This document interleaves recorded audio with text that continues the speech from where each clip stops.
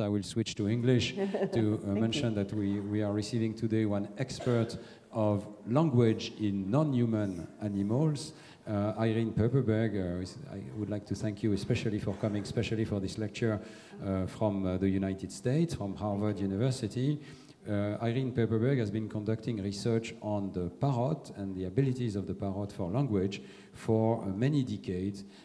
I think many of you know, in particular, our specific parrot, Alex, with whom she conducted remarkable studies that really pushed what we thought were boundaries of animal cognition. And she has prepared a very long talk where she will go in some detail of what parrots can do and surprise us with what they can do. So without further ado, help me welcome Irene. Thank you so much. Thank you, thank you. Thank you very much for having me here. I do speak some French, but not enough to give a lecture in French. So please, I must speak in English. And I want to thank all the people who have helped us over the years, especially all the students. This is a student-powered project. All the students are working and training and testing the birds. So when I began the work in the 1970s, the term avian intelligence was an oxymoron. People felt that birds were totally incapable of doing any kind of clever tasks. In fact, my first grant proposal came back, the reviews literally asked me what I was smoking. And they had good reason, okay? In the 40s and 50s, Maurer had attempted to establish two-way communication between birds and humans using a number of different imitative species. He used the standard operant techniques of the day, Skinnerian behaviorism. For those of you who have not had Psych 101, you treat the brain as a black box. You don't worry at all what goes on inside. You start with a stimulus that you present to the animal. You wait for a response. If it's the correct response, you give the animal a little bit of food. The animal is very eager to have that little bit of food because it's starved down to 85% of its normal body weight. Think about how you feel when you've missed lunch, and then imagine being 85% of your body weight. You are so hungry you can't even think straight, and this is one of the problems. In this technique, the bird was supposed to say for somebody hello when he entered the room, which the bird learned to do. But the bird learned also that hello meant give me food. So the bird would say hello all the time, which was not always appropriate, and so it didn't get rewarded all the time. The behavior was extinguished. The birds learned almost nothing, and this was a serious problem. Grosslight and Zahner, a few years later, felt that Maurer had not been rigorous enough. They locked birds in sound isolation boxes, played them tapes of human speech. The birds learned nothing from the tapes, but they learned the sounds in the laboratory. The sounds of doors opening and closing and water dripping from taps. And everybody knew, of course, that birds in people's homes mimicked different things. So the idea was that, well, they could produce these sounds, but they never could understand what these sounds meant, and they were mindless mimics, they were stupid, and that was the end of the story. Until about the early 1970s. Dietmar Todt was an underprofessor in the laboratory of Otto Köhler. He was a bioacoustician. He also studied basically bird song in the wild. And his job in Köhler's lab was to teach gray parrots to talk in German. And he basically said, well, in the wild, how do birds learn their songs? They learn by watching and listening to the other birds using their songs in context. So he developed this technique called the model rival, or MR technique, to train these birds to communicate in German. It was a really amazingly simple technique. We adapted it. When I read about this, I realized this was the absolute way to go to do this, and we adapted it. It's very simple. We start with an object the bird really, really wants. The bird is not at all food deprived, but it's deprived of certain toys that it really likes. You hold up the toy. This bird is on a perch. One of the students is the model for the bird's behavior and its rival for my attention. I start out as the teacher. I show the toy to the student. I say, what's this? She says, wood. I said, that's right, it's wood. And I give it to her. She tears it apart. She's excited. Bird is very, very excited too. He wants this object. We then exchange, after we do this several times, we exchange roles of model, rival, and trainer. So the bird sees that one person is not always the questioner and the other the respondent. So she shows it to me and she says, "What's this?" And I go, "Ah," and she goes, "No, you're wrong." This is very important for the bird to see a mistake, because then it learns that not every weird noise causes transfer of the object. I get another chance. I say what, I get to play with it. After a while, we give it to the, give the bird a chance. The bird is not going to be able to say it right off. Why? Because it needs to learn how to control many, many muscles in the syrinx, where the sound source is, the trachea, which causes the first formant, only changes about 10% in the parrots, very small. The second formant, which is controlled by the glottis, the larynx, the tongue going back and forth and up and down just like ours, the beak opening and closing just like our lips open and close, like you got ah versus e, you feel the difference? Bird has to learn how to control all that. But the bird will start out maybe saying like, whoop, okay, a bird-like sound. We reward that initially and then we model it over months till the bird can say would. Remember, lips. It's hard, they don't have lips, so some of these sounds are difficult. They actually have to learn how to use basically a burping type thing, esophageal speech in some cases. But the point of this whole procedure is that we no longer have a black box. We have a social information processing system. And that is because communication is a social function, and that's how the birds learn in a social situation. Using this technique, my most famous parrot, Alex, we worked with him for 30 years. He learned to identify labels for about 100 different objects and foods and some actions. He learned to label colors and shapes and materials. Not only did he learn their labels, but he understood the categorical labels, hierarchically, of color, material, and shape, so that he knew that color was a hierarchical label under which went blue, green, purple, yellow, shape, 2, 3, 4, 5, 6 cornered, material, wood, paper, cork, things like that. Okay. So he had these concepts of categories. He had a concept of same or different, a very advanced concept, not just identity versus non-identity, but you could give him any two objects and say what is same and what is different. And he would say color, shape, or matter, depending on which aspect was same or different. And he learned absence, so he could say none if nothing were same or different. Okay, this is really important because absence is a difficult concept to learn. He understood relative size. Take any two objects, what color bigger, what color smaller, what matter bigger, what matter smaller. And without any training, he transferred the concept of none from same difference. So the first time I showed him two things of the same size and asked, what's same? He could tell me none. Okay, again, he could transfer concepts, which again is very, very important. He learned via, we also found out he learned via joint attention, just like little children, whom if they're playing with a toy on the floor and you say you're jointly attending to it with them, and you say, oh, it's a truck, it's your red truck, we're playing with the truck, they learn the label truck. We did studies to show that if your back was turned and you were talking about the truck, but there was no joint attention, neither the children nor our birds would recognize that you were talking about that object and they wouldn't learn the label. So again, importance of social interaction and learning. There was recursion, not in the mathematical sense, not in the linguistic sense, rather, the way we talk about, in America there is a little children's ditty, this is the house that Jack built, this is the cat that bit the rat that ate the cheese that lived in the house that Jack built. So you have this recursive embedding of phrases. Alex couldn't do anything quite that way, but he understood recursion in a more mathematical sense, where he understood if you gave him a tray of things, you could say what object is green and three corners with conjunction, or what material is blue and three corners, or what color is three corners and wood, and things like that. So he could understand how you were embedding these different types of phrases. I mentioned conjunction, mentioned transfer already. Intention, his vocalizations were intentional. He had phrases like, I want X and want to go Y, where X and Y were appropriate object or location labels. And if he said he wanted a banana and you gave him a grape, he would literally take the grape and throw it at you and repeat, want banana. So these were meaningful, intentional phrases. And there was fast mapping of a sort.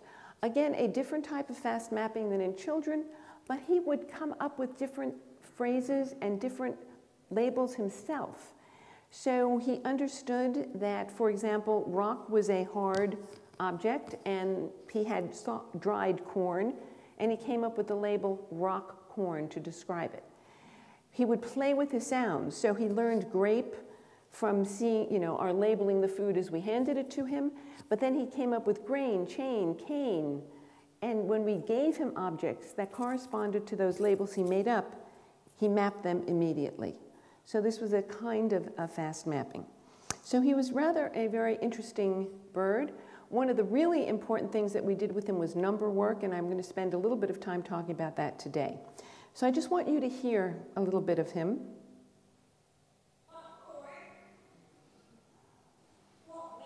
Wheat, a little shredded cereal.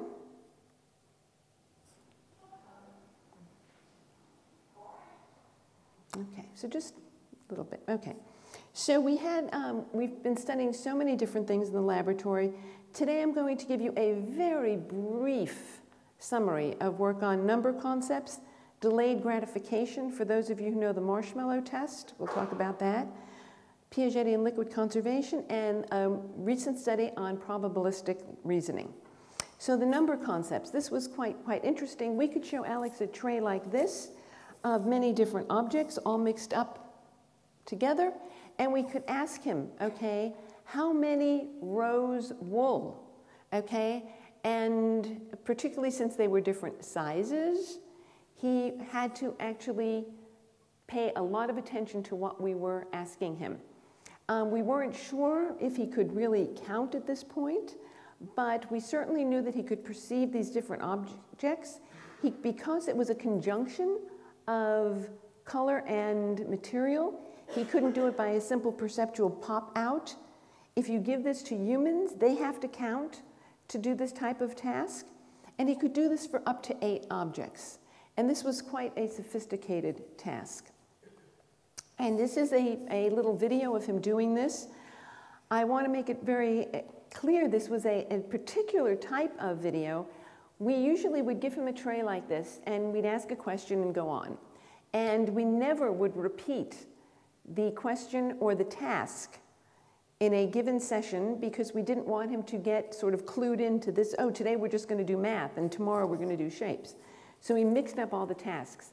But I was doing a presentation at the Media Lab, and they asked me to ask numerous questions to this one tray to make sure that it wasn't just, oh, he sees the tray and he says 4. So I repeat it, and gets very upset, and you see him shaking his head, and the first time he responds quickly, then he doesn't understand what's going on. This tray should have disappeared. He should have gotten his treat and it gone away. So you'll see this very interesting behavior.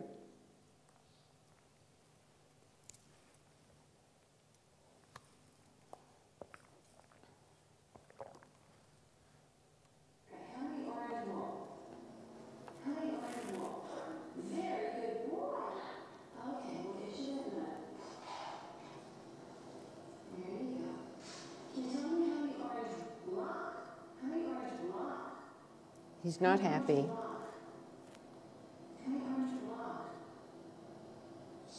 Very good. Okay, last question. How many green block? How many green block? Now he's really unhappy. Good boy. How many green block? Yeah, how many green block? How many green block? Good boy. How many green block? How many green block? Good boy. Good parrot. Okay. Okay, so we had production, but what about comprehension? And this is, not necessarily production and comprehension mean the same thing. Karen Wynn showed that you could show young children, say 4 marbles, and say how many, and the child would go 1, 2, 3, 4. 4 marbles. You think the child understands. You then give the child a big bowl of marbles, and you say, give me 4. And the child takes a handful and goes, here, because they don't truly understand counting out at that stage. So we had to study production. So we gave Alex the same type of tray, but now there were a number of different objects of different colors, and we'd say, what color 6? So we had to find the 6 objects and tell us the color. And we did this 15 years after we did the production study for reasons unrelated to number. There were just a lot of other things we were doing in the lab. And he's very good on about the first 10 trials, 10, 12 trials. And then I have to say he gets bored. This is terribly boring. It's the same objects. The tray keeps coming back. And he starts acting out. He would look at the tray, take his beacon, throw everything off. He would turn around and start preening. Or the worst thing was if there were, red, blue, and green things on the tray, and I'd say, what color for? He'd say yellow, purple, orange, all the colors that were not on the tray. So I come in one day and I ask, what color 3? And there are, 3, 4, and 6 things on the tray. And he looks at me and he goes, 5. And there's no 5 things on the tray. I'm going, Alex, come on, what color 3? 5. And we go back and forth several times. And but he's not throwing things on the tray, off the tray. He's not turning his back. He's not giving me odd colors. So I finally look at him and I say, okay, what color 5? And he looks at me and he goes, none. So what he had done was transferred the concept of absence from same and different to an absence of a set of objects. This was a zero-like concept. I mean, we didn't have that in Western civilization till the 1600s. And he did this on his own. And even more compelling to me was that he had figured out how to manipulate me into asking the question he wished to answer. So we had this zero-like concept. He could do addition. So we would give him sets of objects. There were a couple, like 1 nut under here, 2 nuts under here, and you'll see the task. He says it very softly.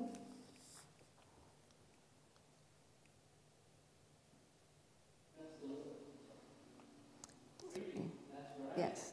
So he doesn't see the set of objects when he's answering. He has to remember what's under the cups. And he would add up to 8. We later went to 3 cups. And we also went to putting Arabic numerals under the cups.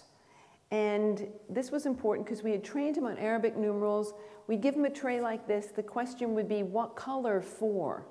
Or what number blue?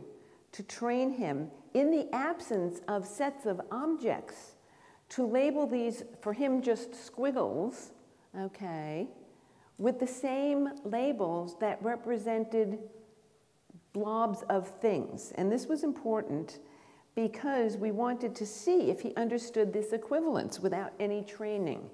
So for example, that the vocal label 6 represented comprehension and production, 6 blobs of something. Comprehension and production, a squiggle. Could he understand without any training, unlike all the other animals that had been trained on these types of tasks, the equivalence of these things? We had to make the task interesting, and we had to make it so that we could ask it multiple times, and he couldn't just get to learn something. So we asked him to label the color of the bigger or smaller numeral. So we'd ask what color number bigger or what color number smaller. The only way he could do it is if he understood that 5 represented some 5 blobs of something, and 2 represented a different set of blobs of something else. This showed not only that he understood equivalence, but that he inferred the ordinality of his numerals. Now, this was really important for 2 reasons. First of all, because apes, in contrast, had to be trained to do this. Even an ape that could, at 90% accuracy, when you show it, 2 jelly beans, go over to a tray and point to the Arabic 2, it had to be trained, hundreds of trials, to put those Arabic numerals in order. Alex did not need the training. What made it even more striking was that he hadn't learned his numbers in order. It turns out that when we started studying numbers, he understood 3 corner for a triangle and 4 corner for a square. So we started with the numerals 3 and 4, because he could say them already. Then we trained him on 2 and 5, and then on 6 and 1. Turns out 1 was the absolute hardest number for him to learn, because he already could label 1 key as a key, and convincing him that he now had to say 1 key was quite difficult. But he had learned all these things. And the other important thing about this is that children make the inference of their ordinality only when they're about 4 years old. I may be going ahead of myself on the slides here, but what happens is when you start training a child with numbers, you start when they're about 2.5 years old, roughly, and they'll learn 1 versus many. It takes them 9 more months to learn 1 versus 2 versus many. It takes about another 5 months for them to learn 1 versus 2 versus 3 versus many. And at around this time, they're also learning a number line. So you ask a child to count, 3-year-old child to count, 3.5-year-old child to count, and they'll say, 1, 2, 3, 4, 5, 6, 7. And they don't quite understand the meaning of it. It's like when they learn the alphabet and they think LMNOP is 1 letter, okay?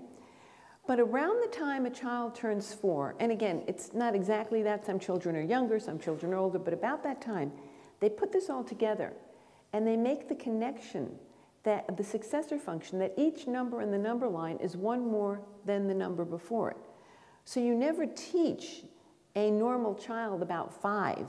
They infer that ordinality and deduce the cardinality of 5, 6, 7 from their order in the number line. Okay, nobody had ever shown that in a non-human. And again, as I said, oops, I was ahead of myself.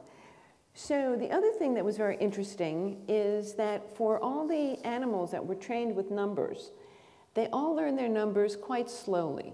Just like the children who took several months to learn 1 versus 2 versus 3, all of these animals learned their numbers very slowly. But as I mentioned, children, once they got to 5, 6, 7, whatever, it was very fast. None of the animals, including Alex, had learned their numbers, the larger numbers, quickly. But in Alex's case, remember, there was this issue of vocal productivity. He wasn't, unlike the ape, simply pointing to a number line or pressing a computer screen button. He had to learn how to say 7 or 6 or 5 with lips. And he had no lips. Imagine going 5 without lips. It took a long time for him to learn to control all those muscles. So when I was a Radcliffe Fellow at Harvard, Sue Carey and Liz Spelke and I decided what would happen if we trained Alex on the Arabic numerals 7 and 8 in the absence of blobs of things, and then trained him on their relationship to 6. Could he then infer their ordinality? Now this is important because even if he learned that, 7 was greater than 6 and 8 was greater than 7, they still could mean 10 or 20. They didn't necessarily mean 1 more.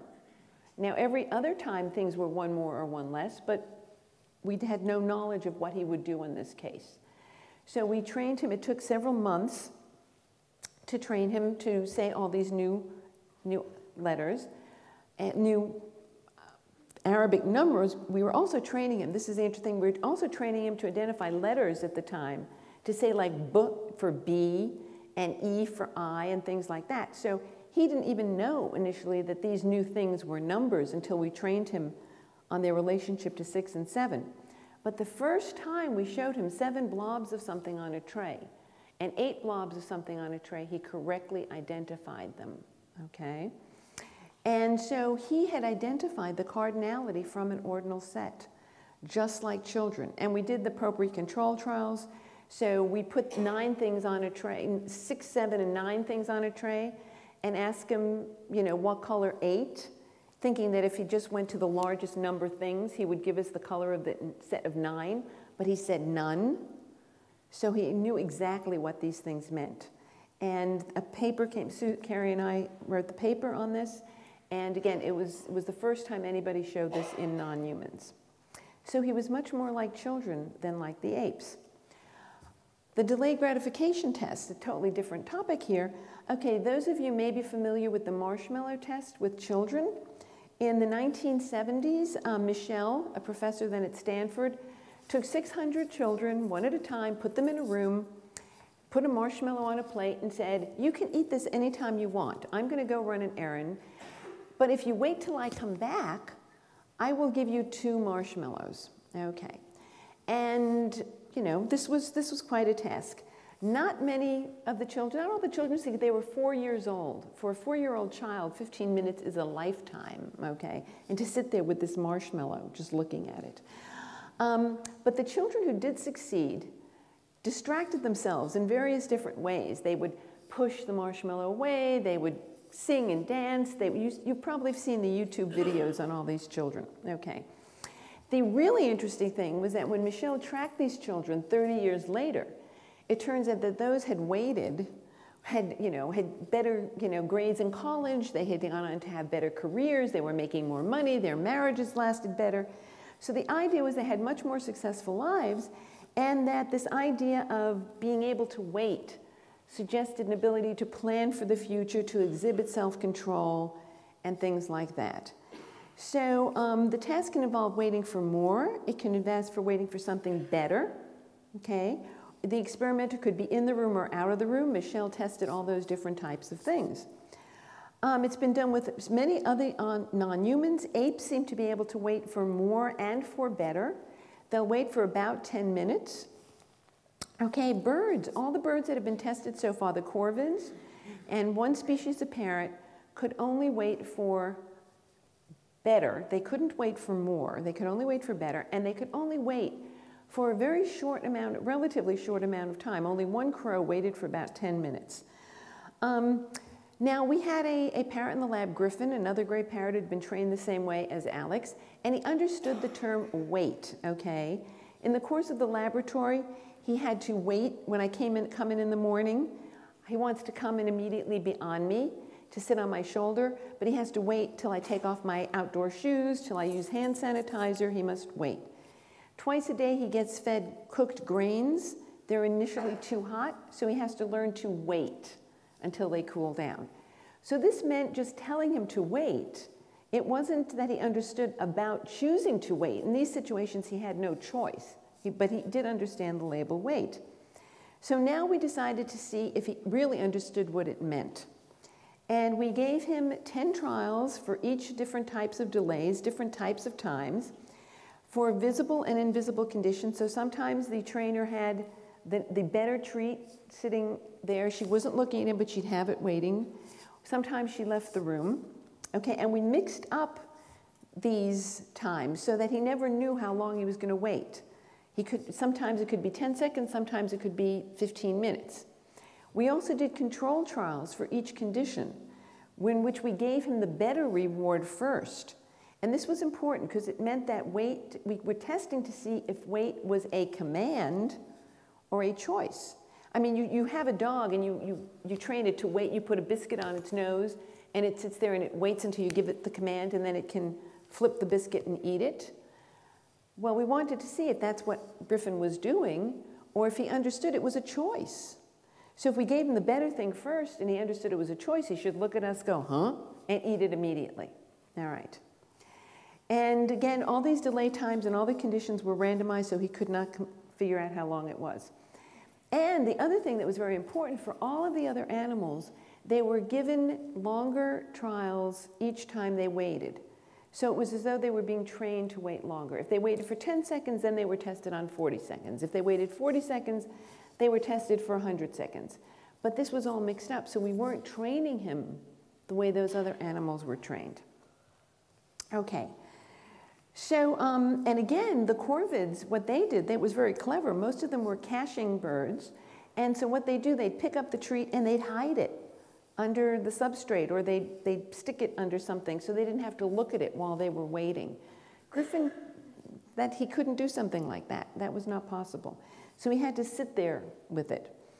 The cockatoos that were tested, these poor cockatoos were given two different types of nuts, one that they liked and one that they really, really liked. And so they had to hold the pecan in their beak and not eat it until they could trade it out for a cashew, which they liked better. They couldn't wait very long, but imagine holding something in your mouth and not being able to eat it. So Griffin's task was easier because we didn't make him do that. So this is the way we did it. We showed him the two possible treats, and they were different treats on every trial. We had a series of different types of treats.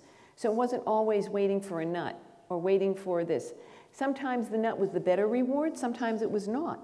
So we'd give them a choice between a cranberry and a nut, where the nut was a better reward, or a nut versus a Skittle, which is a little treat, a candy that kids like. And he liked the Skittle much better. So it was never a given thing, oh, it's a nut, I just sit and wait. Everything changed on every trial. So then we put our hand over the first treat, we said wait, and we removed the better treat, and except it was a control, and he had to sit there looking at it. Okay. It turns out he succeeded on all the trials. Basically, he did very, very well on this.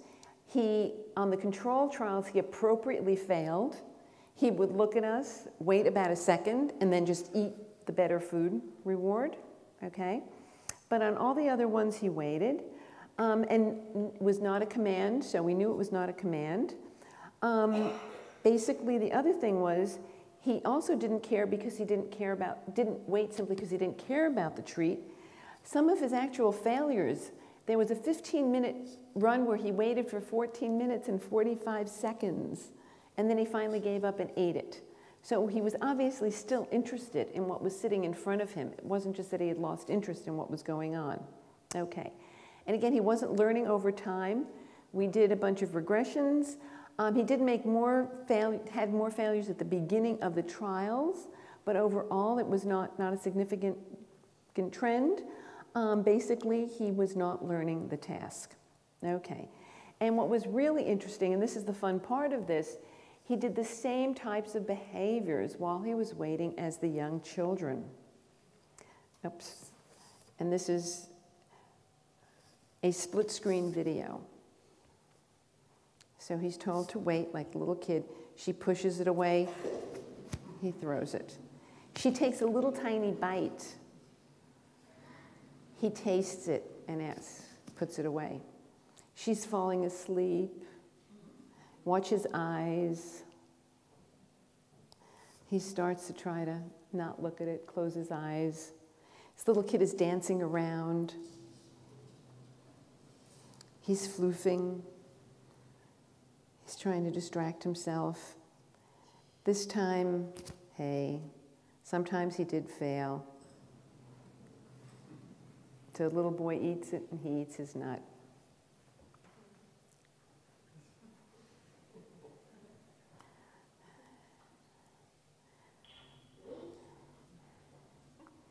Again, she tastes it. She just tastes a little tiny bite. Here, the little kid is distracting himself, turns around, Griffin's turning around, preening, trying to distract himself, all these behaviors.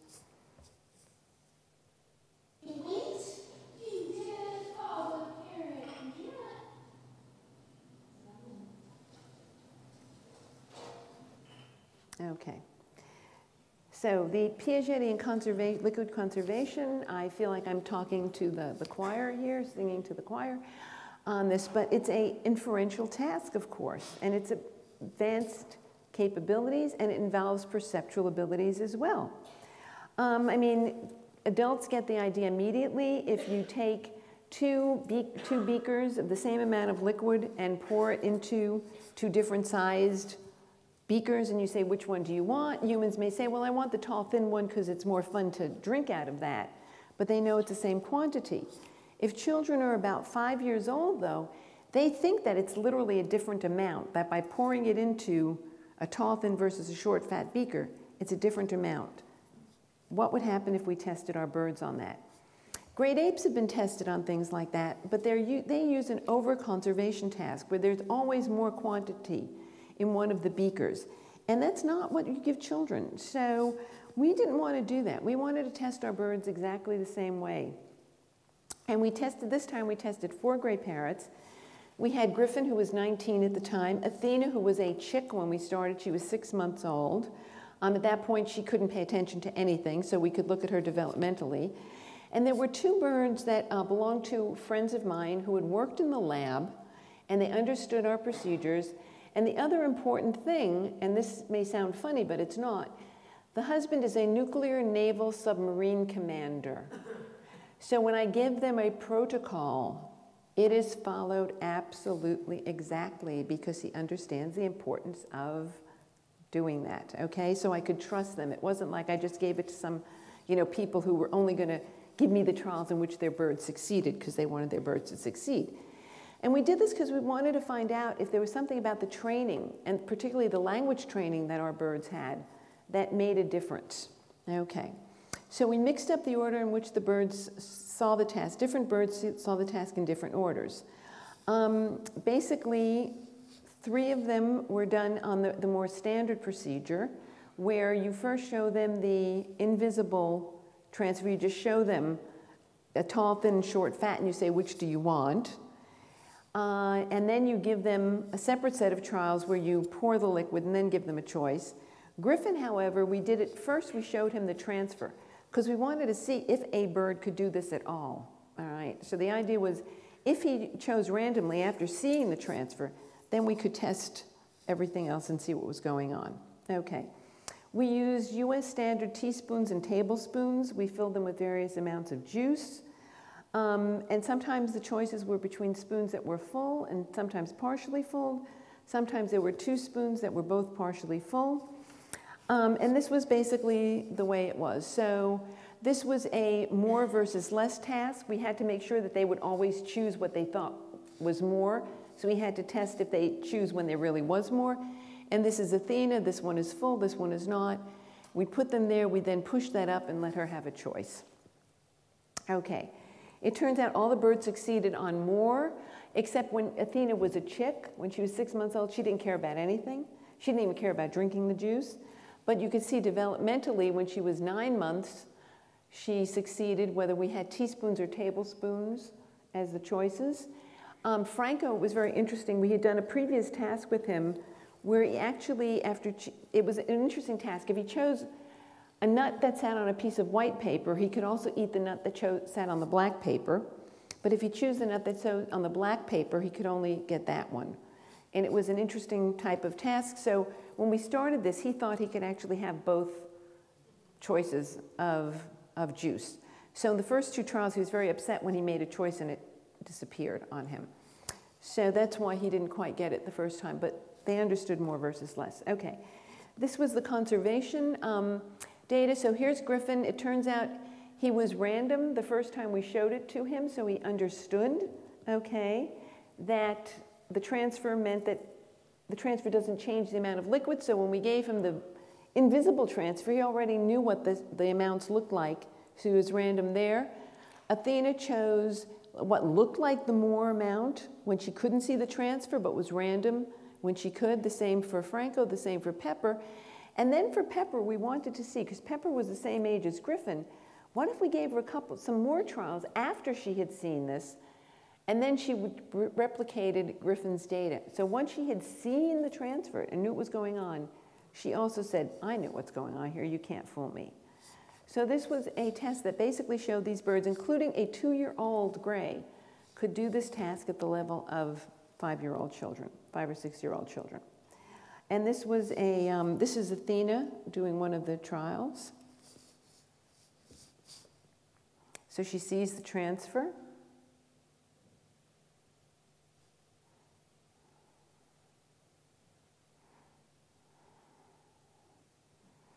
And she looks and looks.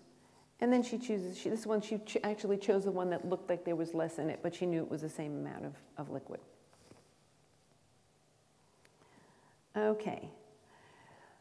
So the final study I'm going to talk about today is a new study we've done in our lab, and it's probabilistic reasoning. The idea of being able to make a generalization about a sample based on information about a population. Depending on the task, it can be observed in children as young as 7 months, or not until about 7 years. And why is there a big difference? Well, this is very interesting. Okay. When you do it with the very young children, you do it as a looking time task. And you basically are asking them to do a post hoc test of what surprises them or not.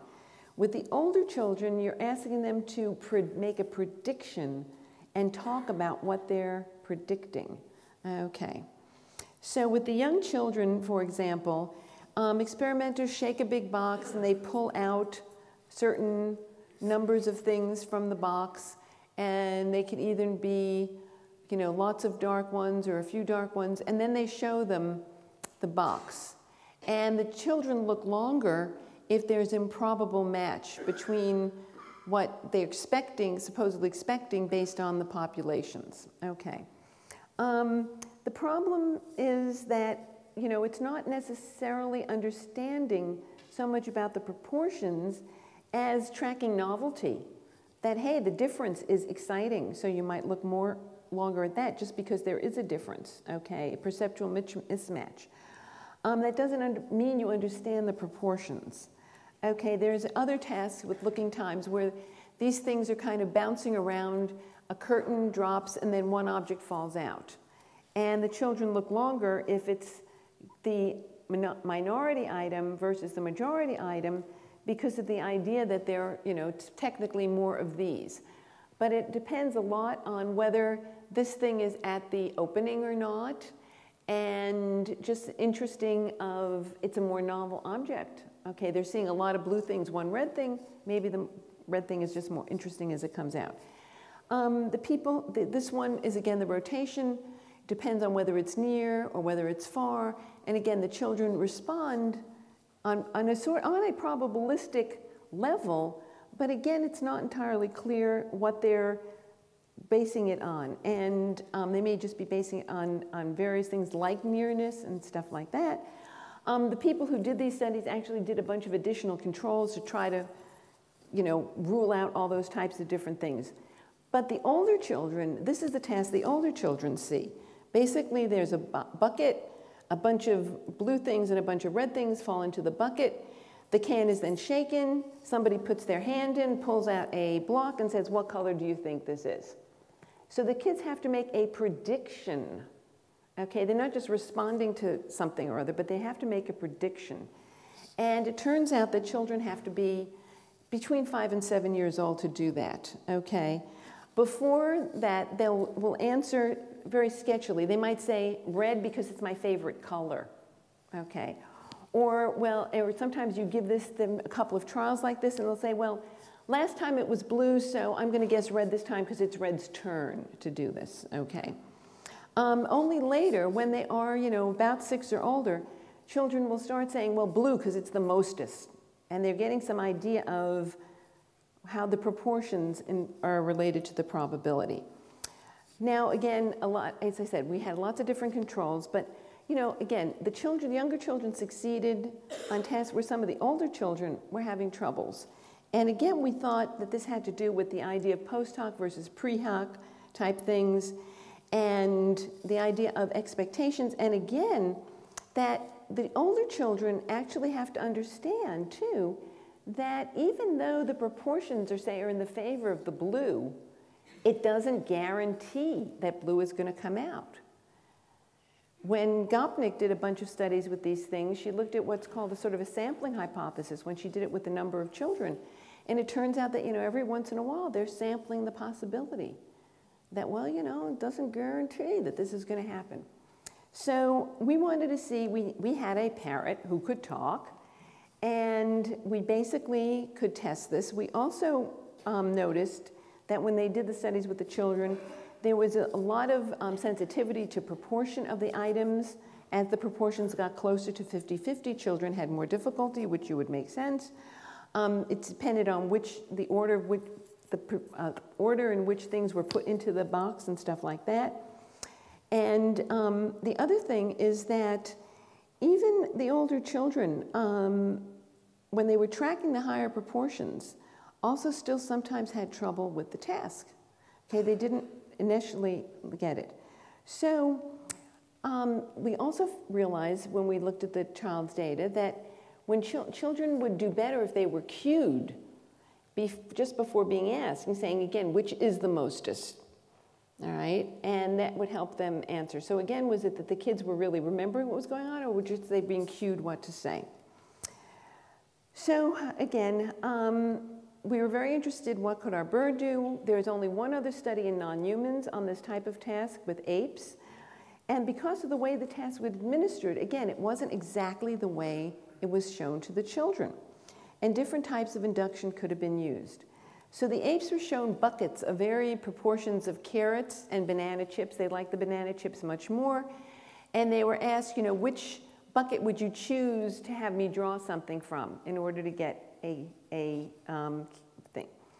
And unlike the children and our parrot, these buckets were always available for them to look at while they were making their choices.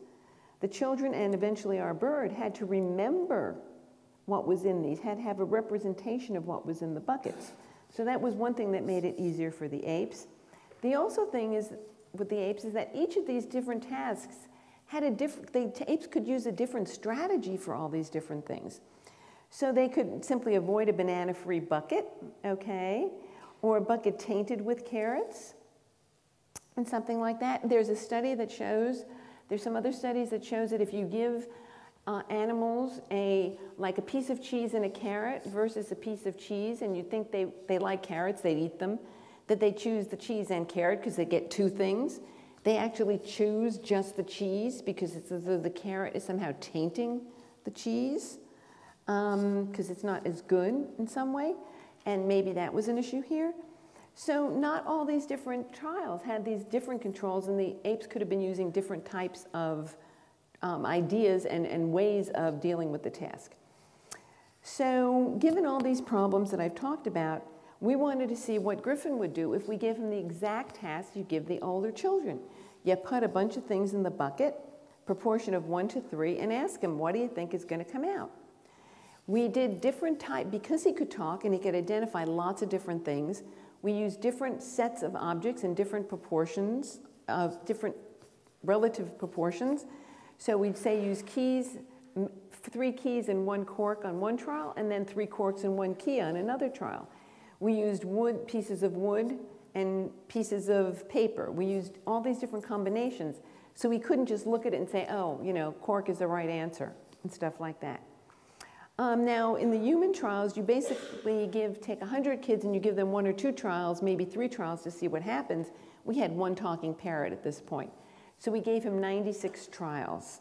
And we had to do this over a very long period of time so he wouldn't get bored. We had a number of trials where we'd put up, as soon as he'd see the bucket, he'd turn around like Alex and start preening, and it didn't want to work. But 96 trials over the course of a very long time. We separated the sessions by many days. We only did 1 or 2 trials a day. And to keep them interested, again, there was also studies that showed that mass and contour could be an issue on this stuff. So you use lots of different sets of items. We put foam in the bottom of the bucket so he couldn't hear what we were dropping in the bucket, like a key might clink differently than a cork and stuff like that. And we also basically tested the order. We looked at the order of which we put things in, if that affected him. Now, he did track the probability. Interestingly, he tracked it 73 out of 96 times, he said the majority, and 23 times he said the minority. And this is over all of the tasks. He didn't guess the right thing at the right time, okay, necessarily, but if you went through all these tasks, he basically was tracking, was sampling, doing the sampling. The type of object didn't matter. It didn't matter whatever the samples were, he did it perfectly well. The primacy versus recency effects, would he remember the first thing we dumped in the bucket or the most recent thing we dumped in the back bucket? He did show a slight recency effect, but statistically it wasn't significant. And did it matter if he was doing sort of the gambler's fallacy? Like if we had just pulled a minority thing, would he answer majority, or would he be more likely to answer minority after we just pulled a majority? And no, we tested that out, and it wasn't the case. It didn't matter what he was doing on that. So basically, and we pulled the minority out 25% of the time, but it didn't, it didn't cue him in any particular way. He just was tracking the probability of the set. And again, if you think about this, it's not really optimal. You should always say the majority thing, right? Because there's always 3 times more of one thing than another. Okay, but if you think about what humans do when they're given, when they're playing cards or when they're playing roulette or something like that, they start tracking. If they know the roulette things are coming up 40% red, they start guessing and betting 40%. So this is what he was doing. He was tracking the probability. And ecologically, it kind of makes sense. I mean, you go to the place more likely to provide food, but occasionally you got to check out the other patches, because maybe you'll beat the other birds to that particular patch or something like that, okay? So now we need to see if he's going to shift his probability as we shift the proportions, okay? And if he can also track over multiple containers. But still, this was really an interesting, amazing thing that he could do this. And again, we could only do this with a talking parrot, because he had to be able to identify the objects. So in sum, I hoped I've convinced you that gray parrots are basically working at the level of at least a 5-year-old child. Their communicative abilities are more like that of a 1 or a 2-year-old child. I mean, they only can label things. They have phrases. They don't have complicated sentences. I can't come in and say, why did you, bite that student yesterday, and have them explain something for me. But they are very, very intelligent, and they can use a human communication system in limited ways to allow us to test that intelligence. And again, we use this, a little bit of explanation. We really hope that these data, okay, can be used to improve the care of companion animals, so people understand that they've got these creatures that are about the level of a kindergarten child in their houses.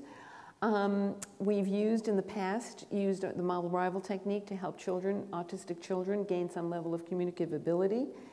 And again, because people tend to like to conserve creatures that are more like themselves, we hope that this will help with some kind of conservation efforts in the wild.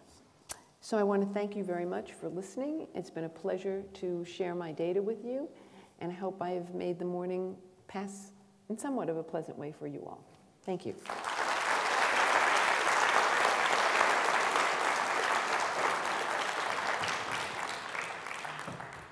Thank you, Irene. We're good. I don't know if this is working. Yes, it is working. So thank you very much.